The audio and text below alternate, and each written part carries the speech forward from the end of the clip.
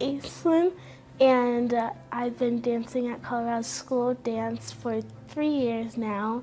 Besides dance, I like to crochet and read and draw, just like crafts and stuff. I mostly go to the Children's Hospital to get blood work done.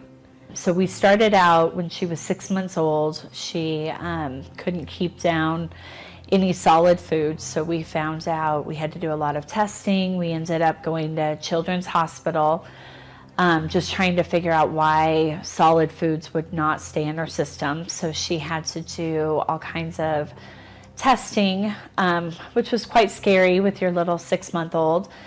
And we found out she had gastroparesis. And so the only thing they could do was put her on an experimental medication, which again, we had to do then EKGs about every 3 months. We had to go down then to Children's Hospital to check her heart to make sure the medication wasn't messing with her heart. And then do blood work every 3 to 4 months. Same thing, just to make sure everything was working well in her system with this experimental medication. So that kind of started our journey with Children's Hospital. Well, it's had a big impact on my life, but besides just not feeling great when I'm low or my blood sugar's high, it's just part of me, and I don't even really think about it.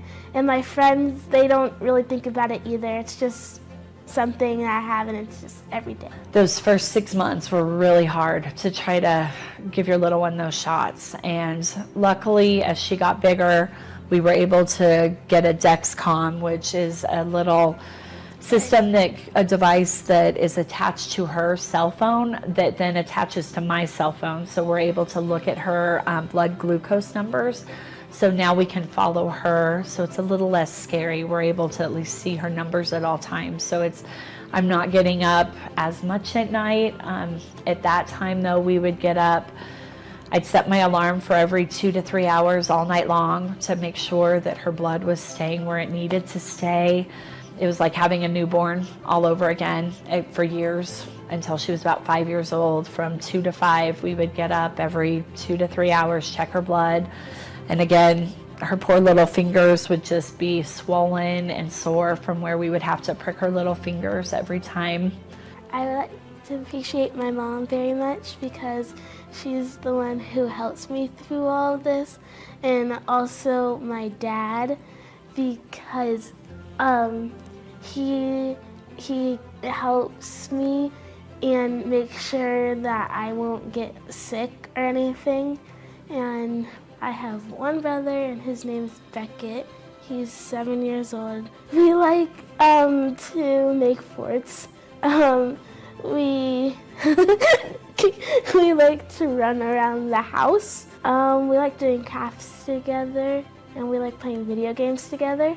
My brother, he's just always there for me. He'll be like, your blood sugar's high or your blood sugar's low, and are you okay? And it makes me feel really good that he understands a little bit about like, hey, I have something different.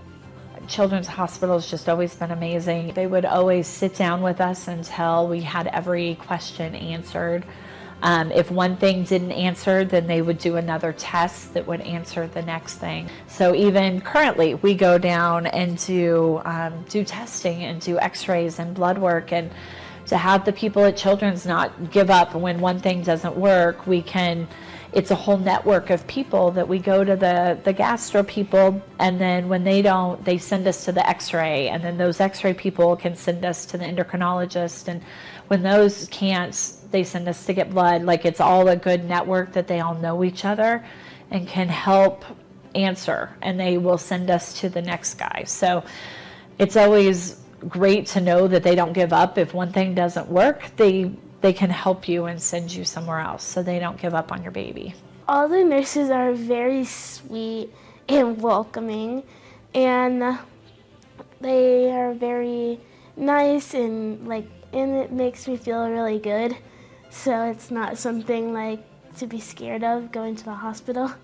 Any support you can give Children's Hospital is amazing. That there are so many children, not just I mean, we are one of the lucky ones that has a kiddo that can come home, and I mean, even though we deal with so much, it's nothing like what some other kiddos have, and any support that you can give to help other kiddos, no matter what's going on in their life, whether it be diabetes or celiac or whatever they have going on, any kind of support is wonderful. That they appreciate anything that you can give.